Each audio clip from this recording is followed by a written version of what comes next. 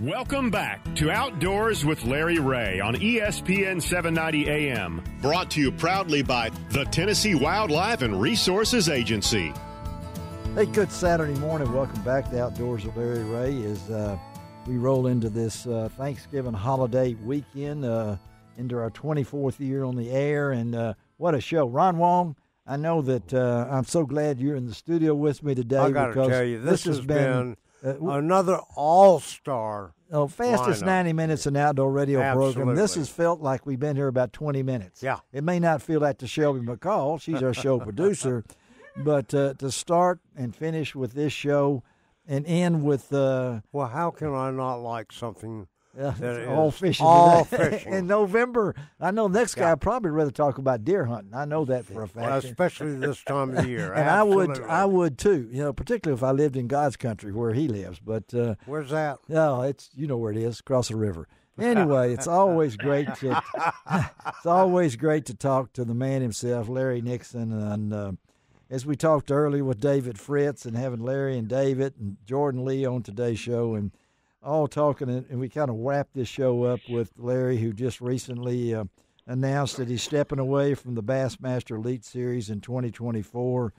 And when I tell you what Larry's body looks like, you will understand this more after we talk to Larry. Good Saturday morning, Larry Nixon. Okay, buddy. Good Saturday, guys. Glad to be here. Well, let's talk about the decision. I know. Look, let me say this. I'm going to go ahead and say, because it was in the press release, so it's officially okay. Here's what it says: over the course of his career as professional bass fishing, I've worn out 2 thumbs, a shoulder, a heart, a knee, and an elbow due to competitive repetition. And I've been in this business over 50 years. I started hurting after I read that sentence, But well, you should have. I'll tell you what. I feel like the bionic man, to be honest with you. Yeah, you and Lee Majors, But again, I know this was something that you. Because you're a competitor. I know that, buddy. You've been a competitor. I mean, they don't call you the general for nothing. So talk about the decision, Larry. Well, after I fished last year, I was on the Elite Trail, and listen, I had a ball. I should have had a pretty good year, but shoulda, coulda, woulda is always there, no matter what. But yes. When we went to Champlain, and that wind blew so hard, the first 2 days of competition, by the time I got to the St. Lawrence River, I could barely walk from the console to the trolling motor. In fact, I almost had to crawl up there. My hips were so stove up. And, during the course of the tournaments themselves, trying to do simple things like tie knots, dump a trolling motor over the front, walk to the back, lift the trolling motor back in the boat. Let me tell you something. Yes. When you've done it as long as I have, that is really a lot of work. And the doctor that did my shoulder, he said, "Now you are retiring, right?" And I said, "Well, no, I'm not sure about all that. I think," and I have fished 3 or 4 years since he did that. I know you have. Yes. And occasionally I can feel that it's kind of loose already. Oh, and, when you reach back there to put your jacket on and it don't want to really come back in the right spot, it's time to hang it up. And listen, I'm still going to fish a few little tournaments to be with my good friend Tommy Martin. Yes. He's 80. He just turned 83. And really? He still loves to fish the local tournament. Yeah. There you go. And when they have an event at Toledo Bend or Sam Rayburn, I'm going to go see him. There you go. Yeah. I ain't got to practice now. I'm officially not worried about it one darn bit. Yeah. And your health is still. I mean, you're feeling good other than your body. And a lot of folks, exactly right. A lot of folks don't realize this, Larry. Yeah. I mean, what you guys do now. Some of these younger guys, I know they can't feel it, but I don't know how Rick Clund still does it at 50 years. Yeah, me neither. Well, I can tell you right now, Rick Clund don't have any arthritis in them joints. He does not have any, because that's exactly right. And Tommy Martin is exactly the same way. That's amazing. 83 years old, wanting to go fishing. Well, I can tell you. Yeah, and I got bone on bone everywhere in my body. In your body, yeah. And I will say that I'm 80, and I don't have any of that problem other than cancer last year. That set me back. But I've never had a shoulders. I've never a knee replaced. No, nothing. And so the good Lord's been good to me. Then I think how long you've been doing this, Larry, and you've seen so many changes over the years. And people don't realize how many times you're throwing that crankbait, how many times you're doing this, how many times you're doing putting new line, just all the work that goes into this thing. And I'm mashing a thumb bar. Yes, mashing a thumb bar on your reel has wore out 2 thumbs. I learned how to fish left-handed after I wore the right one out. Are you serious? Now I wore it out and had to get it fixed. Well, Well, and Larry, I mean, it's kind of like what I was telling, talking to David with earlier, but the repetition of some of the things you got to do. Yeah. Back in the old days when fishing was a lot different, you might hit 3 to 5, at the most 6 places fishing in one day. Today, it's more like 40 to 60 miles. Stop and goes. And drop the fishing. trolling motor over, fish 5 minutes. That's right. Well, that's exactly what I'm talking about. Yeah. That's changed a lot too, hasn't it? Oh yeah, I see. But I've always said I'm a better fisherman, and I've always done better in tournaments when I had an area and I just ran to that area and fished all day. Yeah, that's true. Yeah, I didn't have to deal with all them other problems. Yeah. Well, that's really hard nowadays with all the education these kids have got to find an area to yourself. Yeah, that's right. For 2 or 3 days, it ain't going to happen. It's not going to happen. And that's not no excuse, but that's just the way it is. They're good. They're real good. Well, they learned way too fast. Well, it's not only that, Larry, but in the way that they only make 2 to 4 or 5 casts per spot now. And then gone. Whereas, back in the old days, we sat in one spot for an hour, 2 hours, waiting for the fish to bite or making them bite. But now you got to keep moving. That's strenuous work, isn't it? It's work. Yes.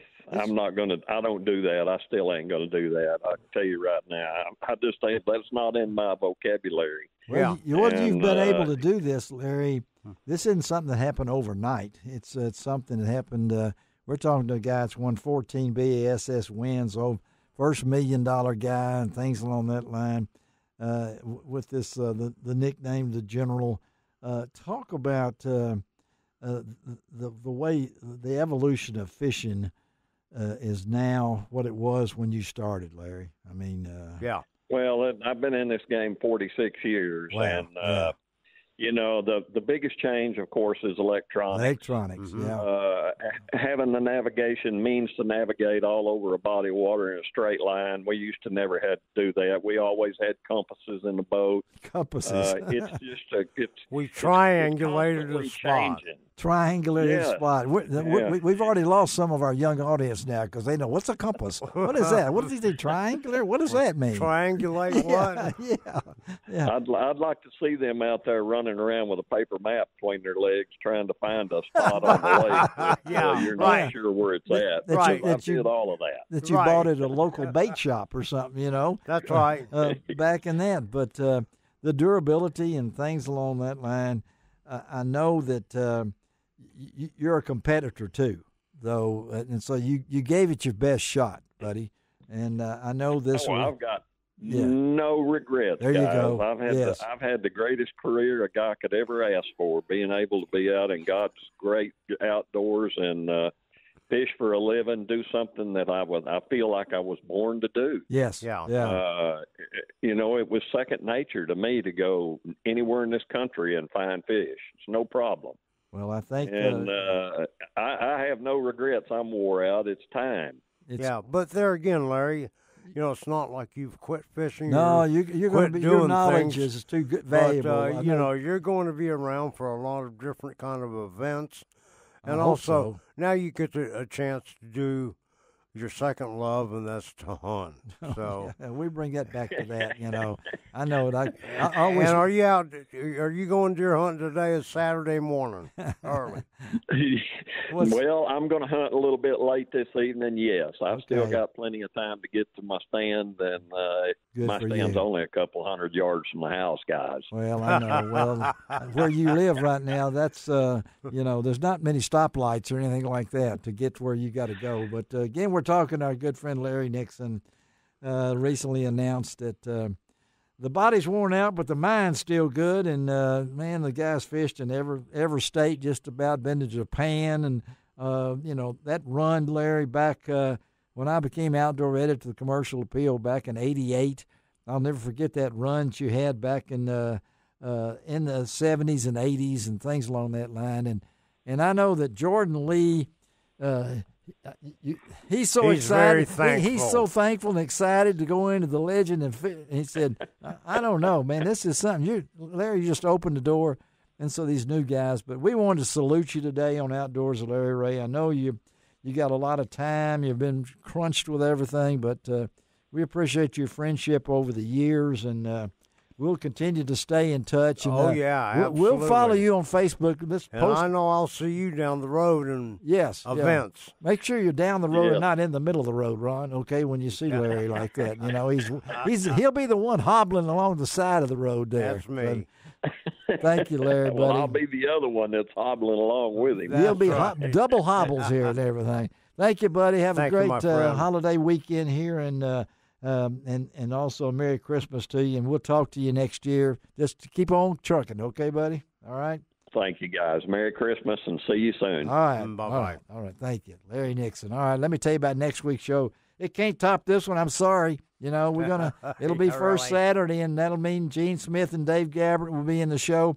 We're going to talk a little taxidermies. Get ready, folks. Chris Knight's going to talk about it. If you get that big deer like Larry Nixon's going to get, you want to mount it, we're going to talk to you a little bit about that. John Gordon's going to stop in next week also to talk a little duck hunting with us. But, Shelby, thank you for taking care of us. Ron, it was one of the best, buddy. And I know that appreciate your help on all that. And happy holidays to you, Ron Wong. Happy holidays to all of you all. Yes. Shelby, thank you much for all you do. All right. And as I say, it doesn't cost an extra cent to be a good sport. What else, Ron? God bless the USA.